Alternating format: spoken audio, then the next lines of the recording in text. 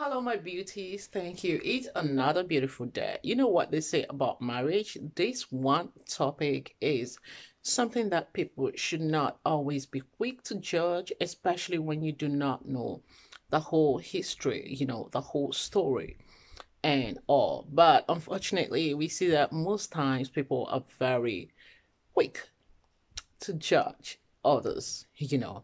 And yeah, the thing is, once you make your matter public, then tongues are about to speak. Tongues are bound to speak, whether they know anything about it or not. But the thing is, those who are wearing the shoes surely do know where exactly and how exactly it pinches them. Now, with the Two-Face Idibit saga, we all know the story, or most Nigerians do know the story behind Two-Face. Before marrying Annie Markley, already he had baby mamas, and afterwards they still reconciled, even though as he was hanging on to these baby mamas and carrying all out with his duties of so many girlfriends and all. Annie has always been in the picture. In fact, they were together since or before Annie clocked 18 years. You can imagine they've come a long way. They were, I think I would say secondary school lovers.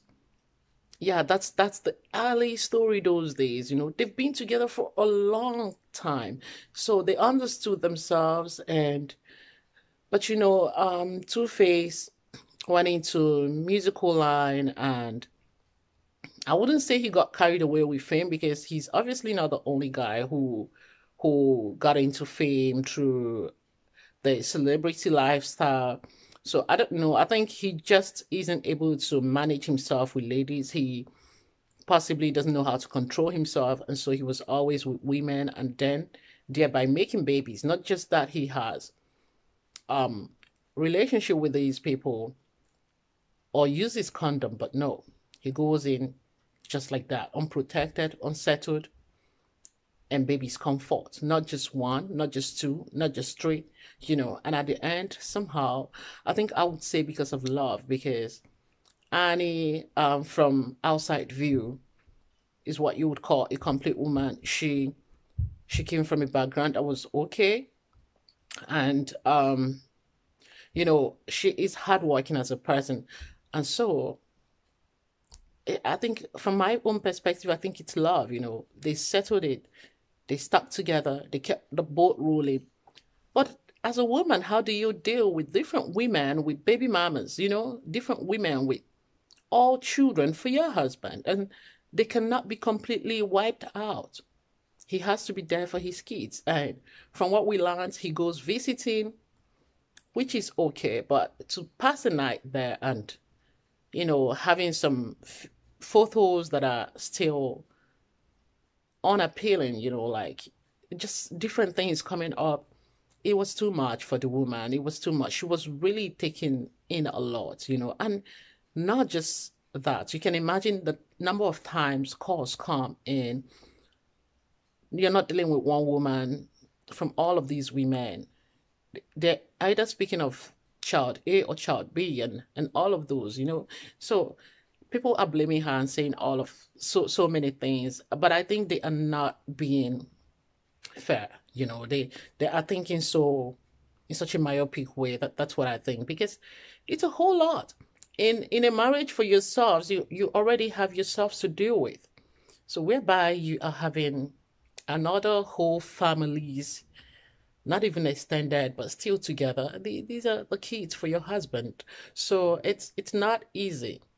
A lot is already there. And then the Two-Face's brother is saying, Annie's fetish. The brother is sick and miserable at the moment because of Annie. But I don't think so.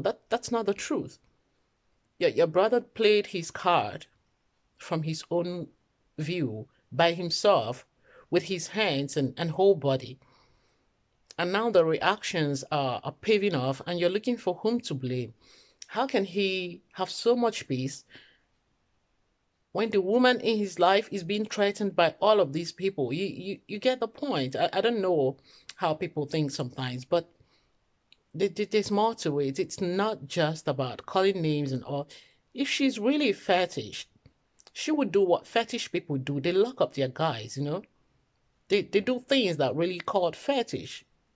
They guide their whole, their whole environment so that story that touches the heart doesn't crop up. But no, she's just living her life and like every other person out there hoping for the best for her and her family. But the peace, how can they hold that peace together that holds a family with all the troubles from outside? Two-Face used his hands to bring down on himself what he's seeing right now. And then leave me your opinions in the comment section below. So yes, a very good morning. And the next one is Tonto DK's Palava. Tonto DK is just like every other woman who's trying hard to find love here and there, and it just hasn't clicked.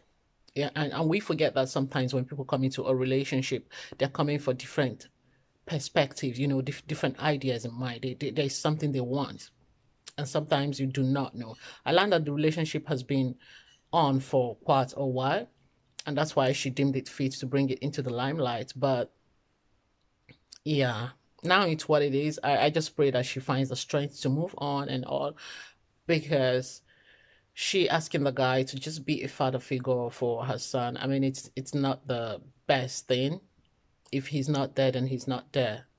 You know, she's at the moment vulnerable, and people can see through, and it's not good for her and that little prince that she's got there. Her little boy, because they both need stability. They both need that. That's why, sometimes people, because they are celebrities, people tend to misinterpret lots of things. And because it's out there, I had a woman say she cannot be with a man. Why would you say that? Why would you say she can't be with a man? Because that most celebrities are like that. We also have lots of celebrities who are with their man for a long time and they are still there. I mean, where is that? There's no perfect life. That perfection, you make the perfection. You call forth your perfection. Your ability to handle a situation together, to keep peace in your home, in your environment. That's the perfection you give, to solve things out. So if there are misunderstandings and the other one's saying, I don't want it because this is what I didn't want, just let him go, let her go. He or she will find what they want, and you will also find the one you want, one who's going to say, yes, I've seen you, I've known your person, and I'm willing to stay. We can work it out together. That's what relationship is. You don't force it. You don't have to kill yourself for it. She was crying and begging. It's possible she was under any kind of influence, or she just loved that guy and thinking she has found the one, but unfortunately it's turning out like